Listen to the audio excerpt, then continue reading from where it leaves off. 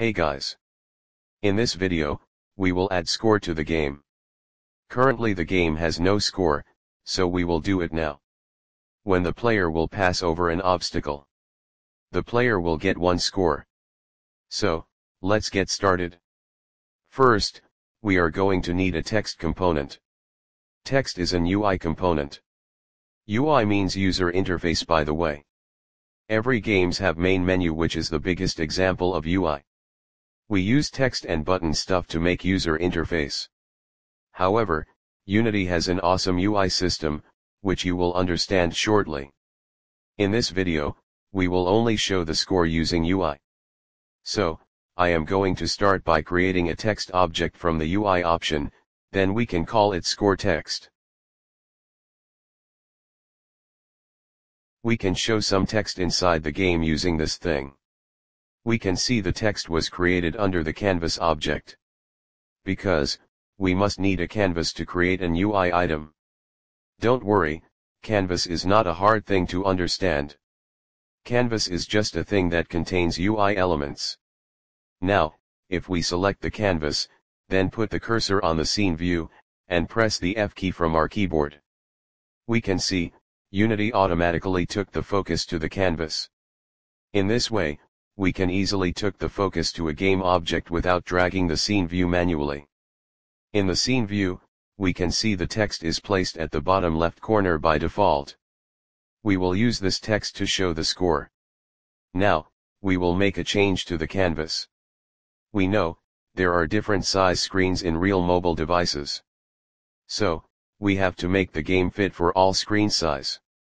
In this case, we want the UI items will be big or small automatically according to the screen size. But, currently if I make the game view window smaller, we can see the text is not getting smaller.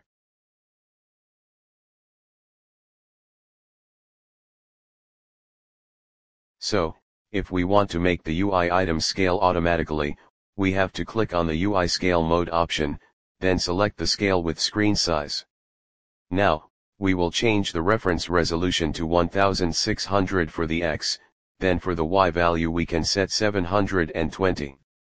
Because, this is the standard screen size for a mobile horizontally. Now, we will drag the match slider and make it 0.5.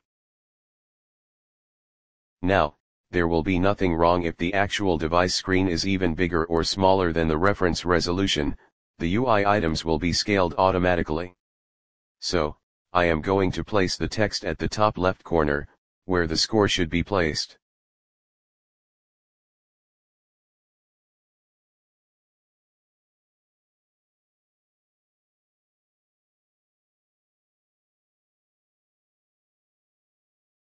Now, we can change the text to score. We will set the value 0, by default. We will increase the font size like this.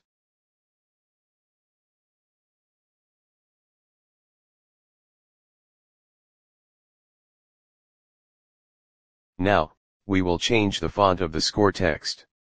So, we will create a folder called fonts as we have to import a font file. So, I am going to right-click, and select Import New Asset. We are importing a TTF font file called prompt.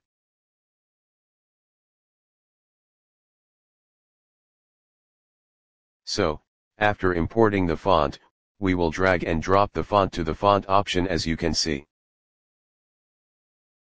The font has been applied, but we cannot see the text there. Because the new font has made the text even bigger than the text box. So, we have to decrease the font size. So we can see the font has been changed. You can of course use any font that you want. Then make sure this box is big enough. Because, if the text gets bigger than the text box, then it will not show anything. So, make sure the box is big and wide. Currently, the game view is set to free aspect. But, we want to view our game in a real device screen size. So I am going to press on this drop down, then select the plus icon. Now, we have to give it a name for the resolution size. We can name it 20:9 landscape, as this is a horizontal game. Now, here in the drop-down, we have to select the fixed resolution, or you can select the aspect ratio instead if you want. But, I prefer fixed resolution. I am going to put the X value 1600, for Y I am going to set 720. Then, hit OK. Now, if we make the game view window bigger or smaller, we can see text size is getting bigger or smaller according to the screen size.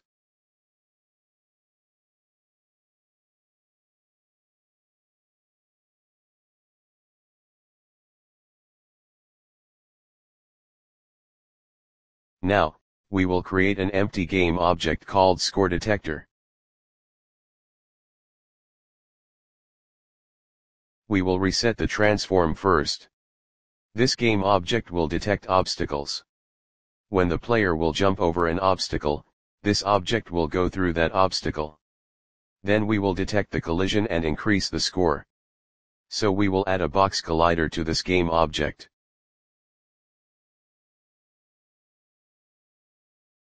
Now, we will edit the collider shape. We should make it longer like this.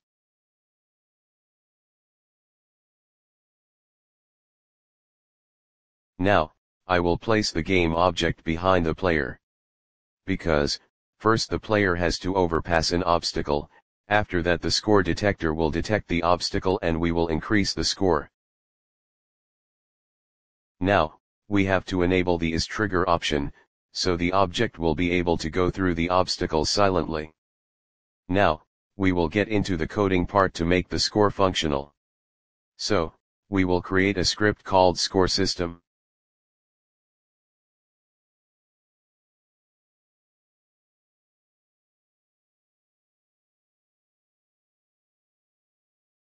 First, we will need the onTrigger enter 2D function.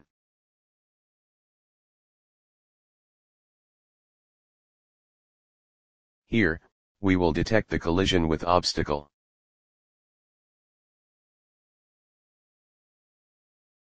We already know how to detect a collision as we have done it multiple times.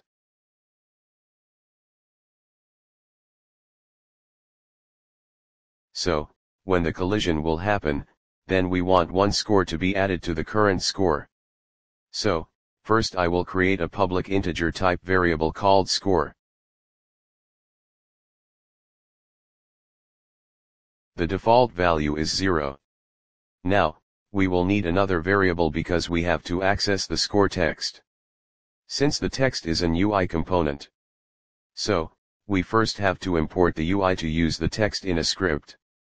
At the top side, we will type using UnityEngine.ui.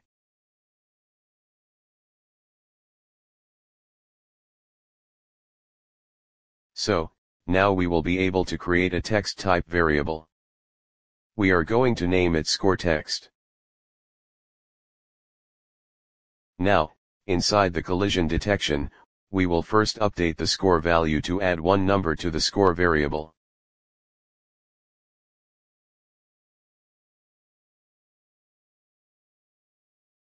Now, we will set the score to the score text. So, we have to write scoreText.text and then after an equal sign we will write the text that we want to show now. Here we want to show score and a colon before the score number. So, we will write the score and colon with spaces. The text you put inside the double quote will be shown exactly as the output. Then we will add a plus sign and write the score variable name. This is how we print a variable value with a string value together. String means the text which is inside the double quote. So, I am going to save the script, and then go back to the Unity editor.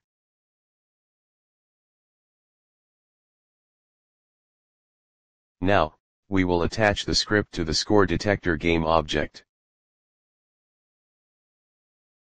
Here, in the score text variable, we will attach the score. Now, as we want this game object to run along with player.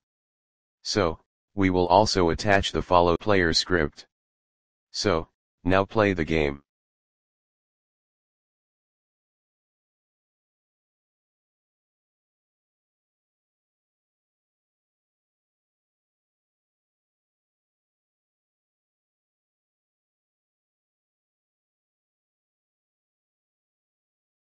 Wow, it's working correctly. So, I will see you in the next video.